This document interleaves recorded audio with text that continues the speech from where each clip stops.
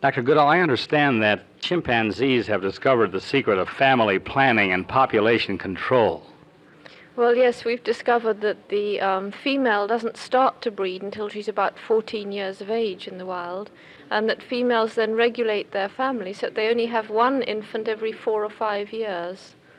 And is this because the female does not have intercourse with a male during the interim periods, or is it for some other reason that's a mystery? Well, it's really rather a mystery. She may have intercourse during that time, especially if she's a young female, and it's one of the things we're hoping to discover at our new chimpanzee facility at Stanford University. So this is applicable very much to human problems, is it not, this study of the chimpanzees?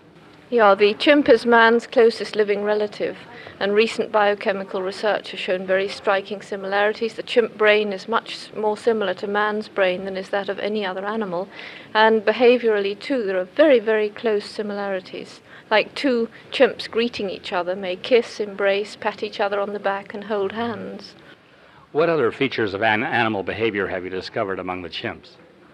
Well, they're great tool users. They use more tools in a wider variety of contexts than any other animal except man. They're very efficient hunters. And one of the fascinating things which has resulted from this long-term study, because I began in 1960, is that there's a very, very strong affectionate bond between a mother and her young. Now, an adult male of over 20 years old may still return and move around quite often with his old mother, groom her, and even go to her defense if she gets into social difficulties. Are the chimps the most intelligent of the primates?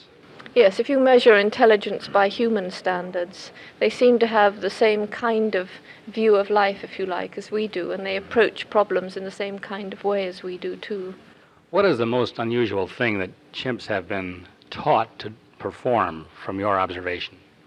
Well, one of the most fascinating things which has been done actually in captivity is that a young chimp was taught the American Sign Language for the deaf, and she learned to communicate with 150 of these symbols, which she could put by herself without tuition into logical sequences, and she understood actually a good many more.